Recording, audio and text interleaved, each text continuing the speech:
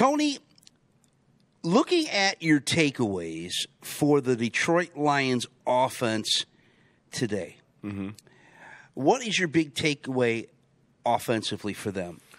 Dave made a great point. Corey talked about it a little bit too. The offensive coordinator did an amazing job today of keeping Dallas really not in position to make stops. A lot of it did have to do with the fact you don't have your starters out there. That matters. We're not going to act like it doesn't. At the same time, Detroit was in such a groove, and it was obvious that he was in his bag today when it came to the feel that he had for the game as an OC and the calls he was making. And when you get into that situation as a guy calling the plays, me being on the defensive side of the ball, there's really nothing that I can do at that point. You can't stop the run, and you can't stop the pass, and you can't stop the trick plays. Then there's nothing that you can really do at that point. So I give it, to the offensive coordinator. The offensive coordinator, but you were talking to me earlier today. David Montgomery, 2 touchdowns on the day. I think we have the highlights of these touchdowns on the screen coming up.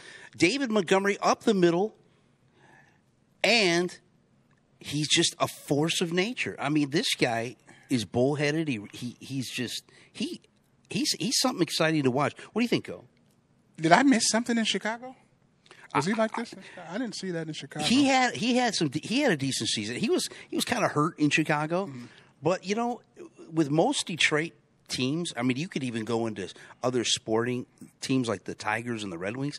We seem to be able to find these guys that are coming off injuries and really making a difference for these Detroit ball clubs. And David Montgomery just signed a 2-year extension. Yeah, when I think about him, he's hard to deal with, but what I think that makes him really good with the Lions is at the other back. I think the two-headed monster, Gibbs is. I think that both of them, that's the niche. Yep. You know what I mean? They like each other. They're friends. They don't worry about the carries, and they are playing to their strengths. Like you got to give them credit for the way they're running the ball. Yep. Like this is a two-headed monster that a lot of people don't want to deal with, So you got to give him because I didn't see this guy in Chicago. I didn't. Maybe I missed something. No, maybe the Chicago was so bad all the time, But this is very impressive what they're doing. You made a comment before the show that you were very impressed with the tandem of, from what I have been told, they've been named Sonic and Knuckles. I don't know if I'm digging that tandem. Yeah, peanut butter and jelly. I heard today on peanut butter and jelly. Well, Sonic and Knuckles makes sense. You got a guy that's a physical runner downhill, and then you got a guy that's real quick and fast, like the Sonic character. So obviously, both of those guys are really special and really good at what they do. Yeah, Blake, I didn't interrupt you, but to go off that, I think they both are good outside and inside. Yeah.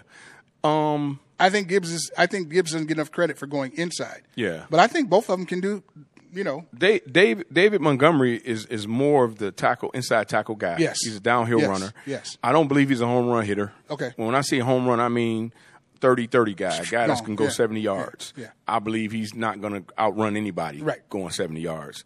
I think Jahmyr Gibbs will outrun everybody running 70 yards, and I think that's the difference. Yes. 12 carries for 63 yards, 5.2 average. Yep. Montgomery, 12 carries for 80 yards, 6.7. Yep. I mean, it's looking good. Yeah, that's hard to beat.